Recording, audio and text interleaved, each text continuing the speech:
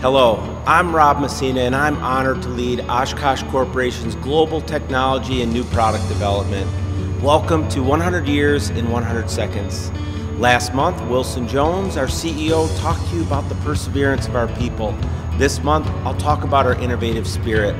Since producing our first off-road vehicle in 1917, product innovation has been cemented in the foundation of Oshkosh.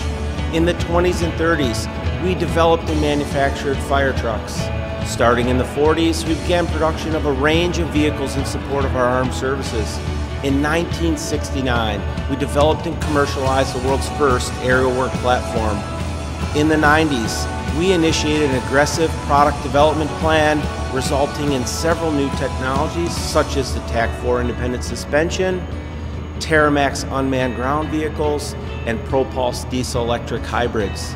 In 2009, we took the incredibly capable M-ATV from concept to production in just 6 months.